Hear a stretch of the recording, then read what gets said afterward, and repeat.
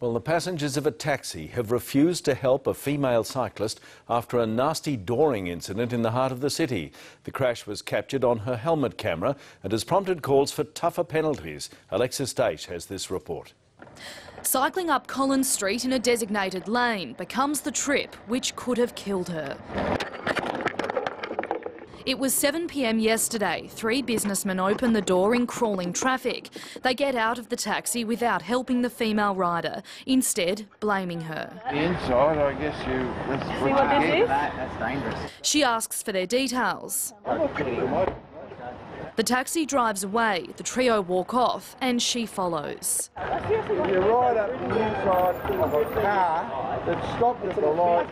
You are a fool. They continue trying to ignore the cyclist, but not before a parting shot. The way people like you ride around is disgusting. They were fully responsible for what happened. They could have caused a serious injury, and yet they couldn't have cared less. It's commonly known as dooring. Police can charge offenders with causing hazard to person or vehicle by opening door or alighting from vehicle. The penalty, a $361 fine. Police can't confirm whether or not they're investigating the incident, but 9 News understands they did contact Bicycle Network Victoria late this afternoon, asking if they knew the identity of the passengers in the taxi.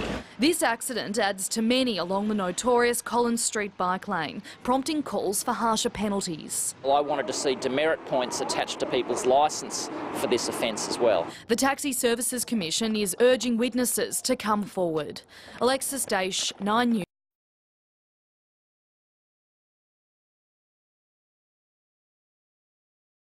This is 9 News with Peter Hitchner. Good evening. The female cyclist doored by a businessman stepping out of a Collins Street cab has broken her silence. She doesn't blame the taxi passenger, but says the CBD bicycle network needs an overhaul. She spoke to Alexis Daish. After riding head-on into a taxi door, the female cyclist says she's not out to antagonise anyone. I don't want to get in anyone's way.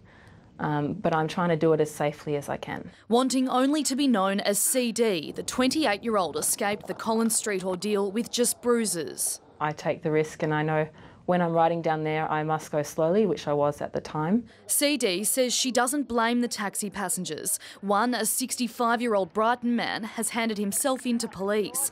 The 30-centimetre bike lane is a refuge, not a designated bike path, which CD says the city urgently needs. When I first started riding, I was terrified of that lane, but it is the only practical and efficient way for me to get from work to home. And police support her. A cyclist is quite entitled to be there on the left. The reality is, though, should you do that?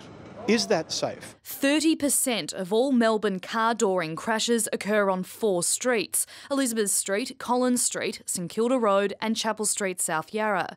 Melbourne City Council is spending $5.6 million on bike lane upgrades, but Collins Street won't benefit. Collins Street and Flinders Street are so busy and with so little room, you can't fit. Next month, trials will begin on newly designed bike lanes here in Glenferrie Road, Hawthorn. They separate cyclists from parked cars with a 90-centimetre buffer zone, and if successful, they may be implemented in other locations. Vic Roads is also conducting a review of cyclist road rules. Regardless, CD is getting back on the bike. And the bike was only minorly damaged and I'm fine. Well, Alexis is in Collins Street tonight. Lexi, anyone been charged? Good evening, Pete. Not as yet. The female cyclist has, though, given a statement to police, and interestingly, so too has the driver of the taxi involved. Transit police are now investigating the incident, but as I said, they haven't charged the 65-year-old Brighton man who handed himself in. Vic Roads are now conducting a review of all road rules for cyclists, as well as the lanes they use, like the one here in Collins Street, and it's expected that will be handed down by the end of this year. Pete? Thanks. A Brighton businessman caught on camera knocking a cyclist off her bike with a taxi door has apologised and handed himself in to police. The accident has sparked furious debate over the behaviour of road users in the inner city. It's the incident that has all of Melbourne talking.